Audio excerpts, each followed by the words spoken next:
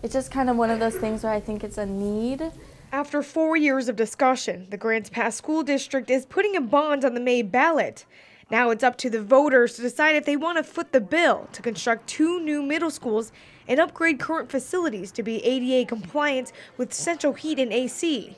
Anyone who's passionate about kids and kids' futures, I don't see why you wouldn't be passionate about making sure that this bond passes. Michelle Dietz is the mother of 3. I have a 5th grader, a 7th grader, and a sophomore. She says the improvements are vital to student health. No one wants to go into a hot, stuffy, outdated, facility. At one of our elementary schools, she'll say it gets to like 55 degrees in her classroom sometimes, and that's just not acceptable. I mean, you wouldn't want to come to your job and freeze, so why are we asking our kids to do it? Dietz attended Tuesday's informational meeting to learn about the issue and spread the word to neighbors.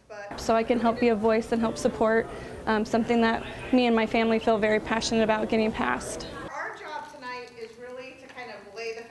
The proposed bond would cost homeowners $1.94 per $1,000 of assessed value on their home over a 30-year period. While the price tag may be high, Dietz says it'll pay off in the long run. Don't look at it as a number. You look at it as an investment in our kids' future.